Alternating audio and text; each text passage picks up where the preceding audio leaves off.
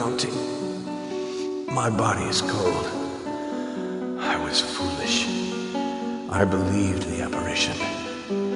Ishtar said to me, as you refuse to believe in love incarnate, love shall be your judge, and you shall wander across the ages to regain that which was taken from you. That was a year ago, in this cave, on this same mountain. I had set off on a mission for the crown. I had fallen into a fever. The Turks from the mountain foresaw my death, and Ishtar, that goddess, that phantom, appeared to me. She offered to cure me if I loved her, yet I refused her. I did not believe in her. It is Sophia that I love. The next day that the war was over, I fled for England, determined to find her, Sophia. My maps, my journeys, and then the curse was carried through. Sophia disappeared the night before our wedding. It is she whom I have followed here. She, the goddess, who took Sophia from me. Perhaps it is just my madness. I do not feel cold any longer. I must be delirious. I can see her smile.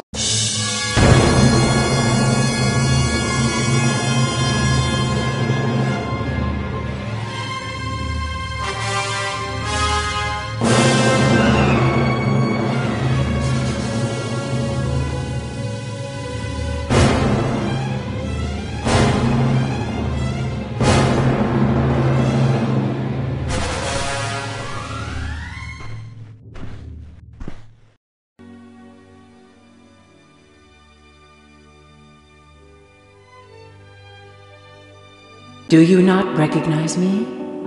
I am Ishtar. The Greeks worship me under another name, Aphrodite. Here, in Campania, I traveled from Egypt under the name of Isis, with the merchants of Delos.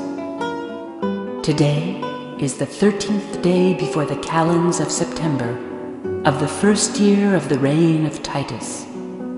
You are in Pompeii. Sophia lives here.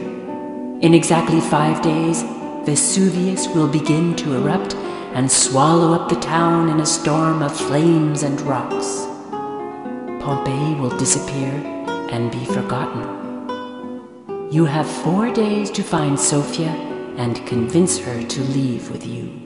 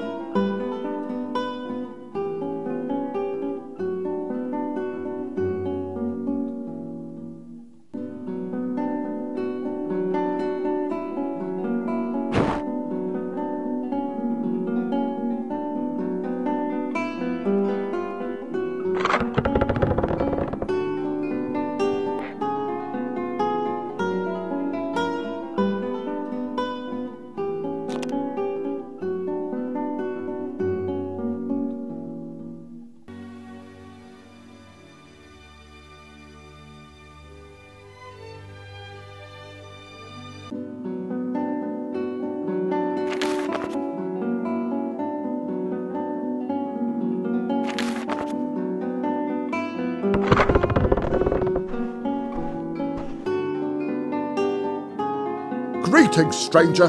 Greetings to you. Guest of my friend Papinius, I am Menianus the Fooler. Greetings, friend Menianus. I am Adrian, Papinius' guest and a friend of his son Secundus. I'm here from Narbonne, and I am a citizen of Marseille. Secundus, how does he fare so far from our town? At least you have arrived. Worried that he had not seen you, Papinius feared some ill had befallen you on the road. That is all he could think about. It has been impossible to talk business with him, you know. Even the most pressing issues. What business is it that is so worrying you? Such shame! You cannot imagine the filthy depths to which fullers will stoop to increase their profits. One of our number, whom I shall not deign to name, is selling cloth at a ridiculously low price. People are fighting to buy from him, but I have checked. It is of deplorable quality, which botched carding and mediocre sulfuration. For days I have been trying to convince Popilius to be my patron in a trial against this thief. How do you recognize cloth of such bad quality? A child could tell the difference. You just have to scratch it slightly with a blade. The thread unwinds and the poorly dyed material soon loses its colour. Do you know of a woman by the name of Sophia? She is a freed slave. An emancipated slave? A young'un? Don't know her. With such a name, she's not likely to be wandering the streets. Search the libraries. Nah, I jest. Go and find the women of the town. All of the town gossips go to Eumachia's, in the wool market, on the forum. What was that trembling this morning? Just a small tremor. Nothing to worry about. We're used to them here. The priests do what they can to expiate the marvel. Secundus is well, but wishes to return.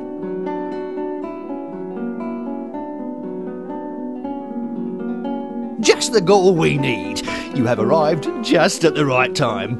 Secundus will not be back before the wine harvest, but we can still interrogate you on your Gallic techniques for preserving wine. I shall extract your secrets from you. My name is Papinius Hermes, and I have a thermopolium which belongs to Papinius.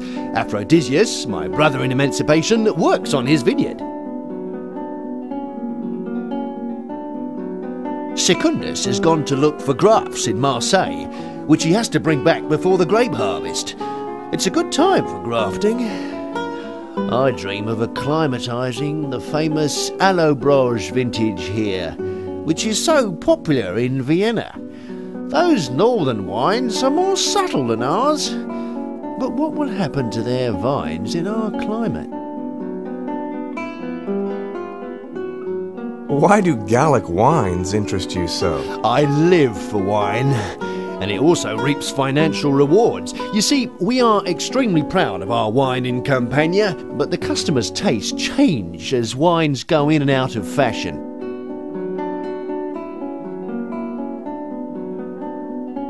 Our customers' palates are getting more delicate. They prefer sweeter, more flavoured and clearer wine. Heaven forbid their wine should even the slightest hint of red. Our flimsy young people are scared of being floored after the first goblet. These are townspeople, pasty-faced weaklings. Our wines. You know that wine has a taste of the soil the vine is grown in. Here it is dark, robust and strong, like the soil of Campania. We drink it cut with water, honey or spices. Tell me, where could I find a liberated slave girl by the name of Sophia? Is that all you know about her? Her name and nothing else? Venus is laughing at you, because apart from a wizened old hag by the same name, a widow and the sister of my father, I know no other Sophia Sophigus. Look, go to the Domviri's office at the Forum and ask to see their archives. They may have kept a record of her liberation. By Bacchus. As long as the Emperor hold out and the customers have the stomach to continue drinking, Vulcan can keep on scratching his back under Vesuvius.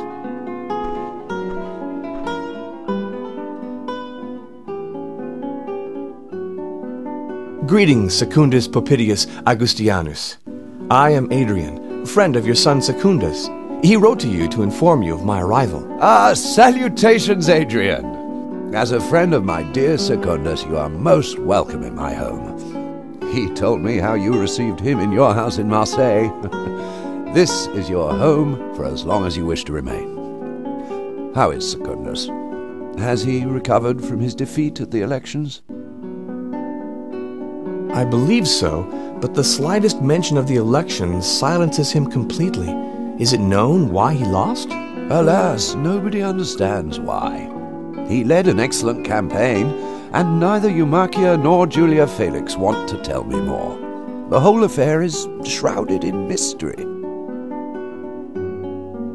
I do not understand. Our family has always provided counselors to the town. Our co-citizens have placed their trust in us for many years. Secundus had no particularly remarkable opposition, and our customers led his campaign.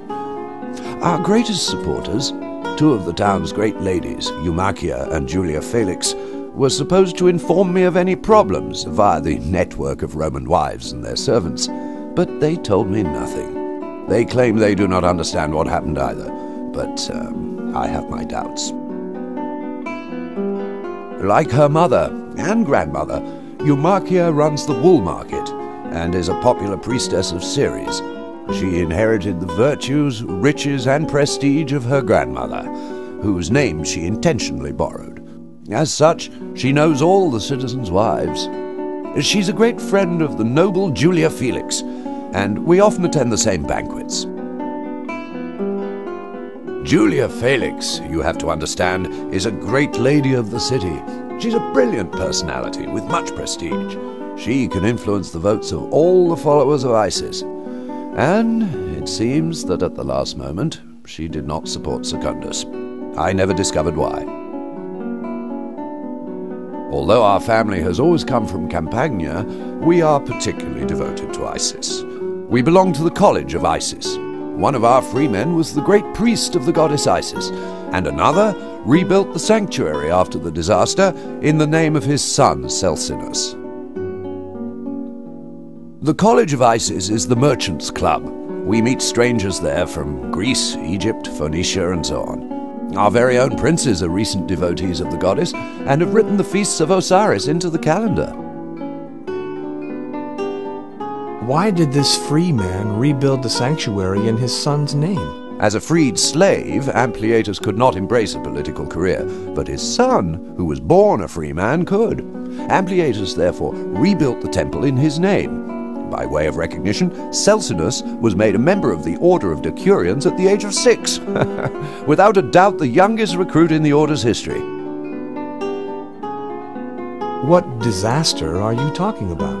Oh, a terrible, prodigious earthquake, which destroyed our town 17 years ago, during Nero's reign. We've still not finished reconstruction. You'll see for yourself, there's building going on everywhere, and the recent tremors have not helped. Like Penelope, we always have to get back to work. We always have to rebuild what the earth is constantly destroying. If you have nothing more to say, I would suggest that we meet in front of the Comitium at the Forum. I shall be there in the morning.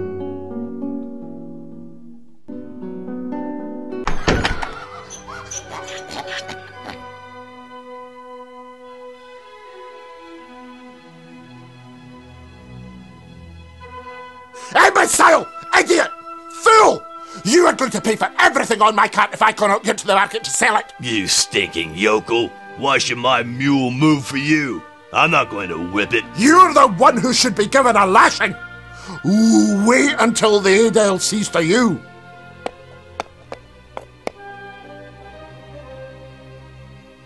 What is going on here? That idiot is blocking the road with his cart. I have to get to the market on time, or I won't sell a thing.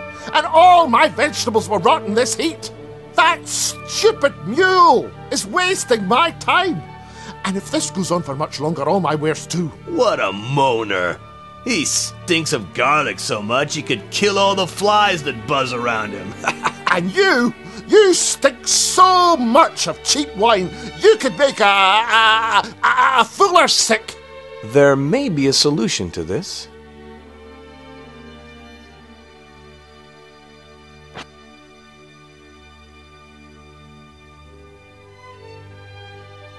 You swine! Deserter!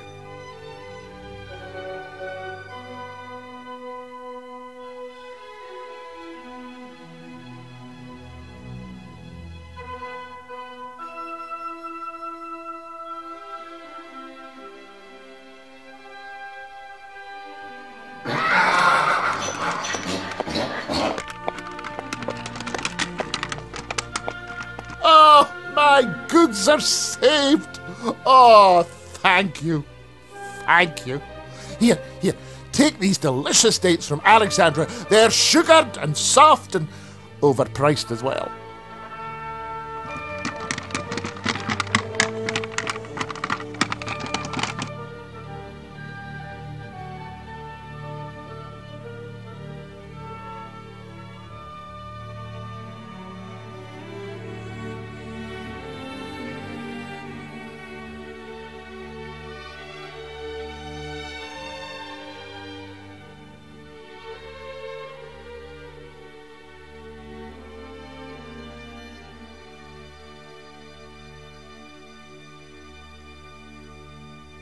Greetings, friend. I am a stranger here, and I wish to see a duumvir. Me too, and they have not yet returned. I am waiting, my ship is waiting, my slaves are waiting, and the only business I was hoping to get out of this voyage is setting sail for other ports. My name is Harpocrates. I'm a merchant from Alexandria. For 2 days now, the land breeze I need to leave this port has not materialized. The wind is still blowing off the sea, as if at night the land did not cool. If this continues, I will have to give up rejoining Narbonne. I wanted to go to Narbonne to buy wine and sell my linen. I have done good business here. Egyptian blue is still very popular with Pompei's painters, and my compatriots are great lovers of Campagna oil. Unfortunately, they do not care much for your wine. And Eumacia is offering me too low a price for my linen. I could perhaps find you some Gallic wine here. Wait here, will you? I shall go and speak with my host about it. I shall be happy to wait. I have nothing else to do. The duumviri have not returned, so I shall go to Eumacia's market to try and negotiate with her again.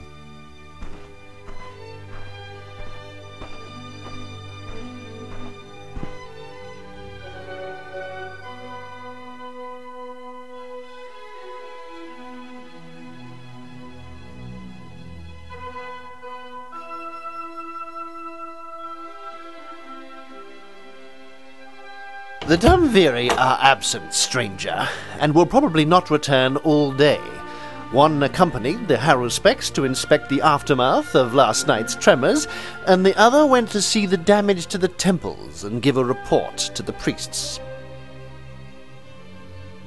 Pompeii is my host, and I would like to check the town records. Check the town records, just like that. Pompeii should have told you that the records were moved after the earthquake. And until the building next door has been restored, nobody can consult them except the Emperor himself. You are not the Emperor, I believe? Vale, then. I have nothing more to say to you. Vale.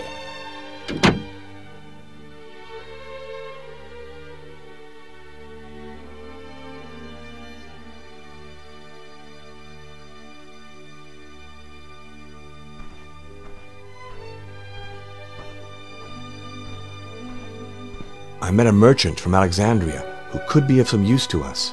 How so? He wants to rejoin Narbonne to sell wine and buy linen. Well, I wish him the best of luck, but what does that have to do with us? We could sell him the cargo of wine that awaits me at the port in exchange for his linen. You will have a few amphora left, plus my grafts. Well, of course, but we have no need for linen.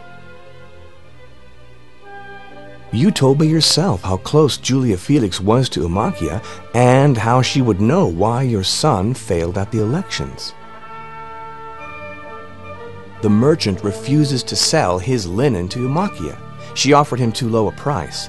If we exchange our wine for his linen, we can offer the linen to Umakia. She would be very grateful to you for that. Ah, the gods inspire you. Tell your merchant that the matter is concluded. Here's the sales contract and a payment for any further expenses. If you will, I shall ask you to be the one who speaks to Umakia. Who knows? Your skills as a go-between will perhaps penetrate her reserve. I must now find the painter and get him to restore my fresco. We shall meet at the baths at around 1 o'clock.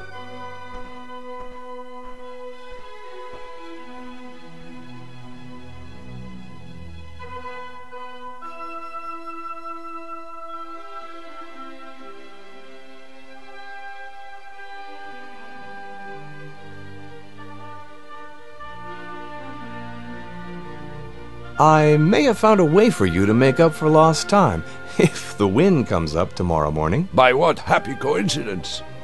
Do you have some Gallic wine to sell me?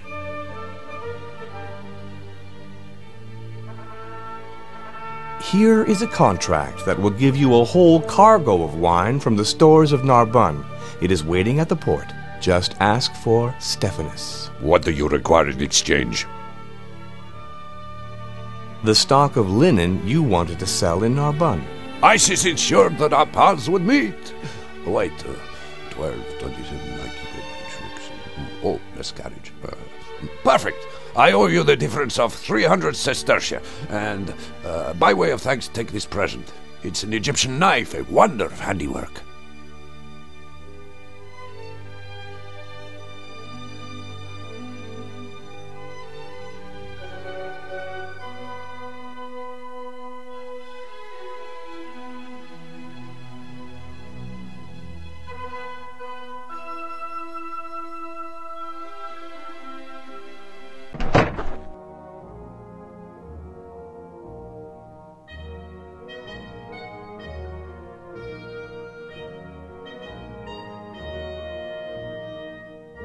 This cloth is quite simply made for you. Believe me, no other woman in the city could carry it with more majesty and elegance. That saffron color so harmoniously matches your skin. Truly, you will make Venus herself green with envy. Greetings, woman. My name is Adrian, Pompeï's guest. He has advised me to come and see Umakia on his behalf on an urgent matter. Where can I find her? My mistress is busy and does not wish to be disturbed. I cannot go and tell her at the moment because I have to inspect their goods. The prices are too low and it's very suspicious. Feel how smooth, how soft it is? Believe me, this material has no equal in all of Pompeii.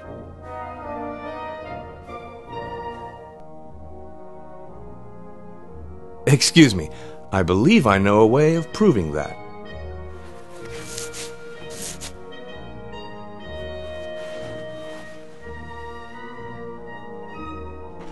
Well, Fuller, you were right. This cloth has no equal in Pompeii. We have no more to do here, Sophia. Let us return to the house.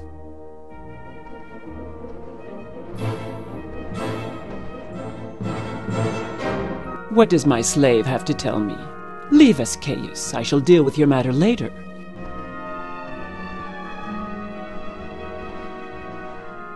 Adrian, I thank you.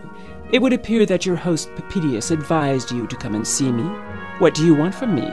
I cannot refuse any request from a friend of Pompeïus. Who was that woman customer the fuller nearly robbed? And was the young girl accompanying her a slave? That was Lavinia, Octavius Quartio's wife. The young girl is not a slave. She was freed by Lavinia's husband. Lavinia adores her.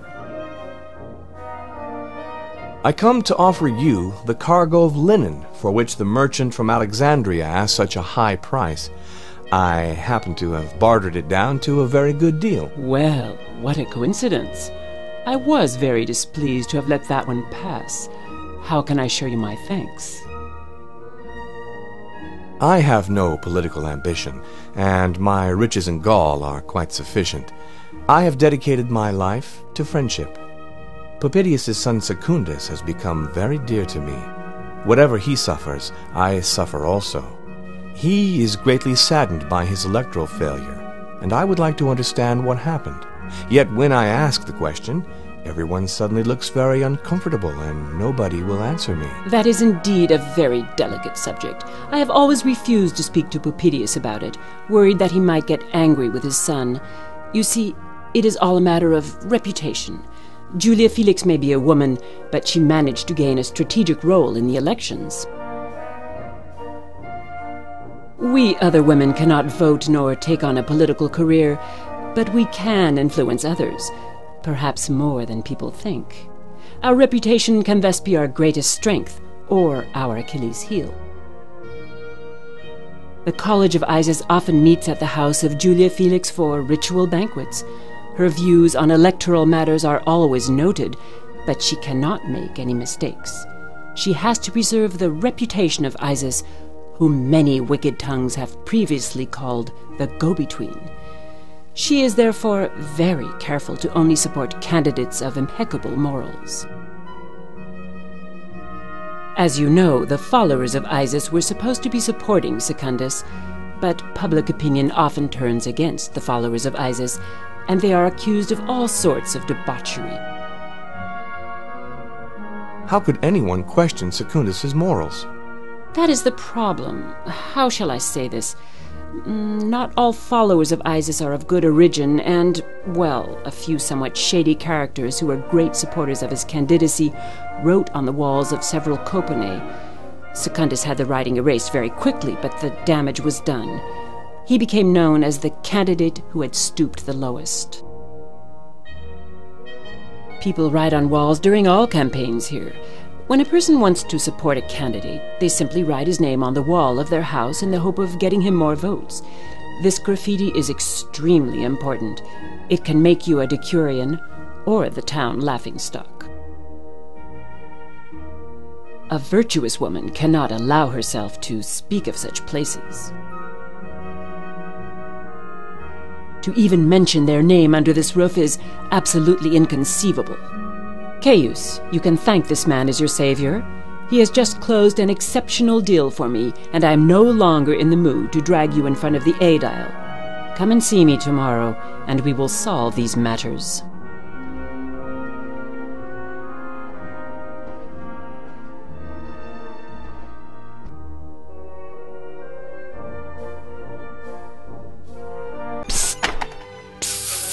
Hey, you! I know how to give you thanks. I overheard the end of your conversation. I know who she was talking about. Go to the Capona of Dionysos, the freed slave of Lucius Vetutius Placidius on the Street of Plenty. You should find them there. What she could not tell you was that some low-rate whores, girls of the street who sell themselves for 4 sous, call for people to vote for Secundus. Ask Palmyra or Ferusa. They will explain everything to you, if you're lucky.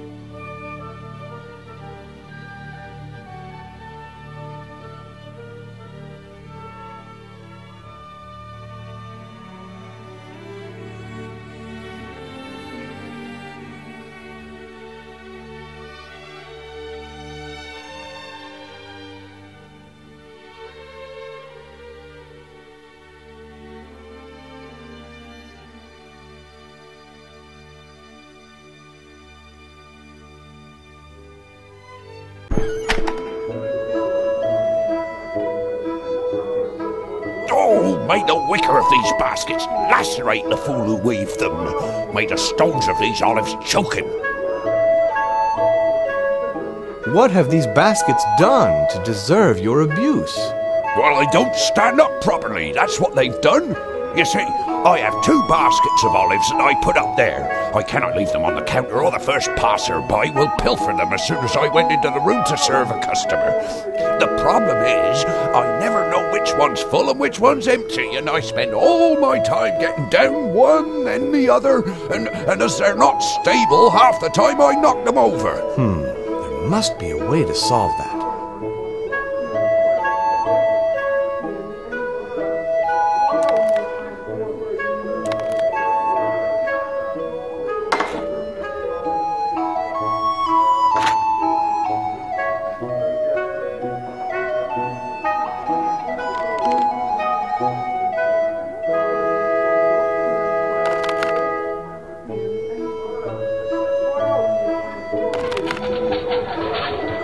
Oh, you're a real fine stranger. Look, let me get you a drink in the back room to thank you. But one word of advice. Don't get involved in their game. I think that rogue Lucius the painter's playing with loaded dice. How can you spot loaded dice? Oh, if you don't know about dice, it's simple. You can't spot them. You'll end up losing the tunic off your back. You dig out the spots on a die and pour a bit of lead in. Then you cover the die in a little stucco, re-engrave it, and that's that. It's practically impossible to detect. Until it's weighed, of course. Do you know Sophia, the freed slave of Octavius Quartio? Sophia? Oh, I have heard of her. Oh, she doesn't come here, of course. But I see her go past, with her eyes to the ground, accompanying Lavinia, Octavius's wife. Lavinia adores her. She treats her like a daughter. Oh, Lavinia's a great lady. For example, Sophia is fond of dates. Oh, they're very expensive and very rare. The little freed slave girl would never usually have the chance to eat them, no. Well, whenever she can, Lavinia buys a little basket of dates for Sophia. I know because a friend of mine sells fruit at the market. He told me about it. Do you know where I could find a woman of the streets people call Palmyre? Or another known as Ferusa? Oh, I see, an orgy. Whoa. Well, for a stranger, you don't waste much time, and you're obviously well informed, too. Well, I'll tell you, Palmyra is not exactly from the top of the basket, but she's a great girl. She works for the love of her life, a gladiator by the name of Publius Ostorius, who's a free man, by the way. Well, she just happens to be here, in the back room, witnessing the ruin of a merchant.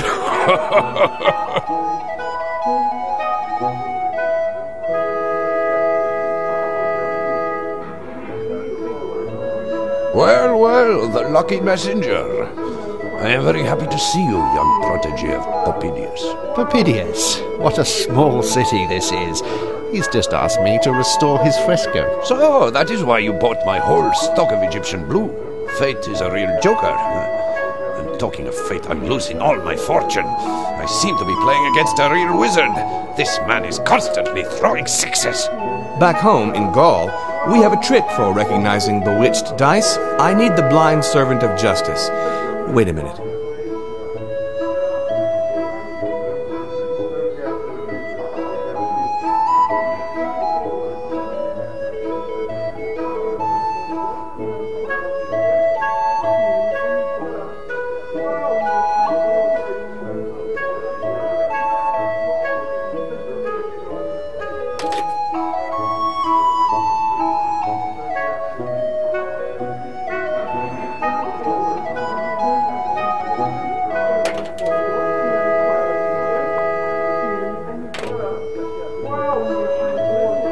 You rogue, villain, thief, scoundrel! Call the adil! Wait, I have an idea that will please you both. So, Master, the dice are falling in your favor. I think it is only fair to change them for the next game, and if you will, I shall be your opponent.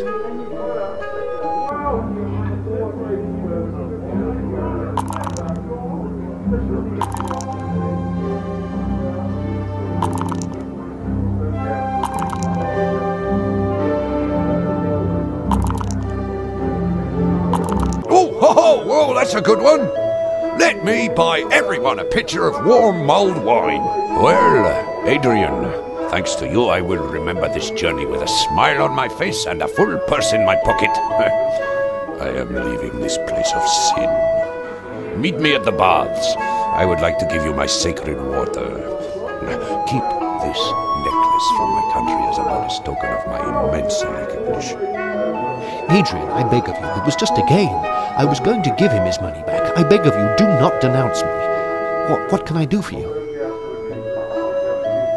Tell me, you have agreed to restore Papirius's fresco, have you not? No. With the works and the recent tremors, I can promise nothing, not even to Papirius. What was this Egyptian blue the merchant talked of? It is one of the rarest pigments there is. When somebody orders a fresco, the price we give includes the salary of our workers and all raw materials, primers and pigments. All that is, except for 2 types of pigment, red and blue. They're very expensive, and the customer always has to pay more for them. Well, that's what you can do for me. You now have a priority customer, Papirius. You start tomorrow. But that's impossible. I cannot. I'll hear no more of it. You know, that is also why we Pompeians like putting red on our walls. It's a sign of wealth, a kind of ostentatiousness, if you like. That expensive blue. I would very much appreciate it if you offered as much as he wants of it to Papirius, for free. Those cursed dice. Very well, I agree. Oh, congratulations, Adrian. Papirius is right to have you as a friend. You can come back whenever you want.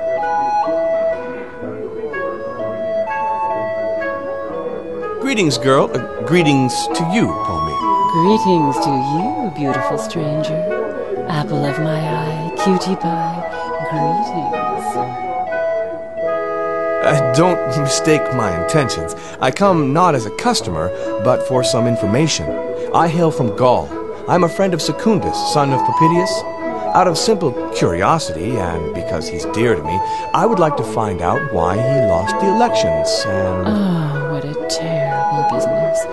Ferouz and me, we just wanted to have a laugh. One of my lovers is a distinguished man, a free man who is an electoral agent. He comes here often to chat with us. He convinced us to support Secundus, and it seemed like a funny idea. It was the first time someone had asked us for our opinion on politics. We spoke about it to all the girls, and everyone wrote Secundus's name on the walls of the Capone. Believe me, we didn't want to embarrass him, and we certainly didn't want to make him lose the elections. Some of the girls are followers of Isis, and they told me that Julia Felix would appreciate it if Secundus made a large donation to the temple. A move on his behalf would sort out everything and perhaps help him win the elections next year.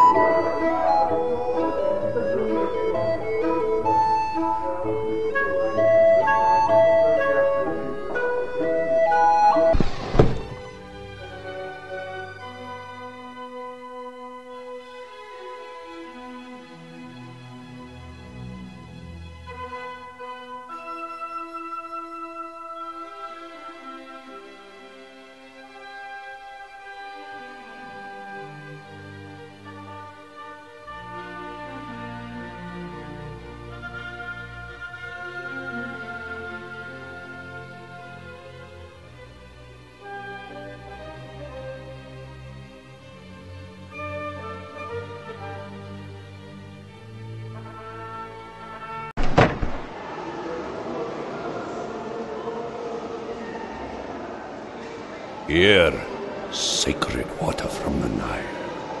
I usually take a full amphora of it to the priests in the temple, but my boat is too full now. Keep it. It will bring you luck, or give it to the next person to be honored by your goodness. If you happen to visit Alexandria one day, come and find Harpocrates. The time you decide to stay at my house will be like honey for my heart.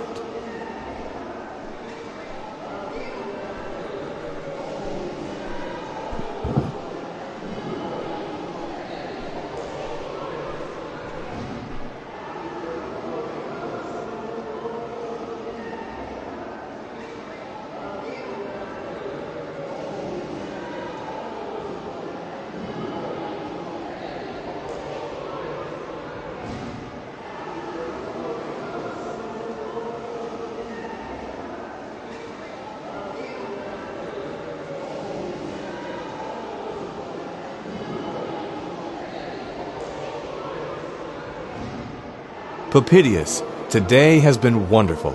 For Secundus, everything should be sorted out by the next elections, as long as he gives a donation to the Temple of Isis. But I think that a present to Julia Felix will be appreciated also. As he's not here, you could give her this beautiful necklace from Egypt on his behalf. She will give thanks for such a sign of loyalty.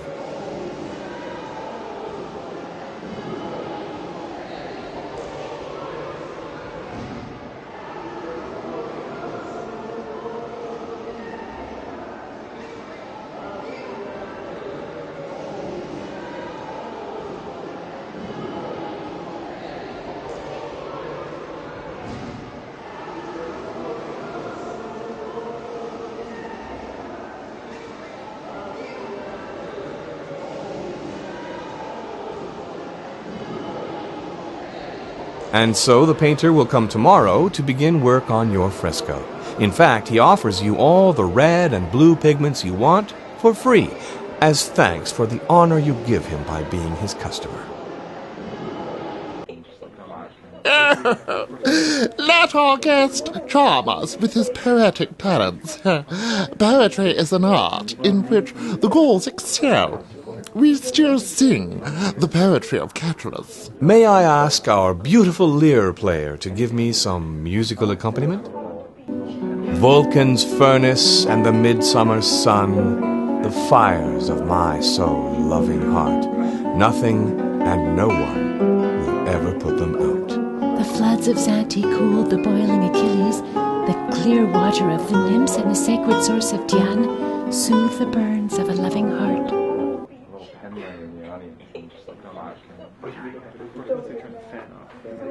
Red-hot iron plunged in the blacksmith's cold water hardens, but my burning heart softens like a well-cooked turnip in the pot.